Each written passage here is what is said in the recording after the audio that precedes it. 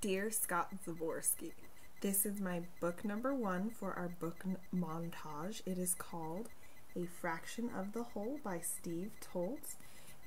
It was introduced to me by one of my very best friends, Nathan LeSueur, and ever since then it's pretty much been one of my very favorite books. It tells the story of a young man's life and the events that led up to his life. The book starts out with a young man named Jasper Dean, and he's being held in a detention facility, kind of like a jail, in Australia, which is his native country.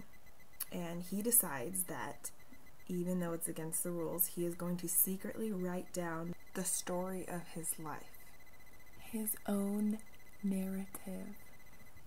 He begins doing this by starting with his father's life and his father's childhood, because his father's philosophies play heavily into his own life, and the constant question throughout is whether or not Jasper will end up inheriting the lunacy of his father. So it begins by detailing his father's childhood, which also includes his Uncle Terry, who plays an important role in the book, and then eventually moves into his own childhood.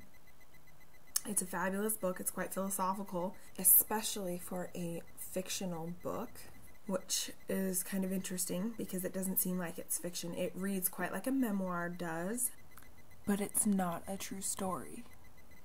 I would caution there is some adult humor, some language at sometimes, violent scenes, but I don't think you really care about any of that. Here, I'll read to you the back of the book. As he recollects the extraordinary events that led to his father Martin's spectacular demise, Jasper Dean recounts his own boyhood of outrageous schemes and shocking discoveries. About his infamous criminal Uncle Terry, his mysteriously absent mother, and Martin's constant losing battle to make his mark on the world. From the Australian bush to Bohemian Paris, from the jungles of Thailand to the labyrinths, asylums, and criminal lairs, and from the highs of first love to the lows of failed ambition, A Fraction of the Whole is an unforgettable adventure. I would highly agree that it is an unforgettable adventure. The Chicago Sun-Times called it an odyssey that's inspired, tender, and very funny. Sometimes all at the same time. Toltz's invention is as breathtaking as the speed of his narrative.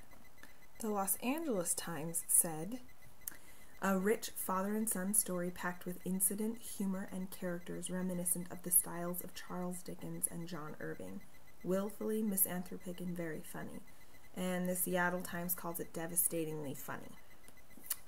It was shortlisted for the Man Booker Prize, and all in all, definitely a must read.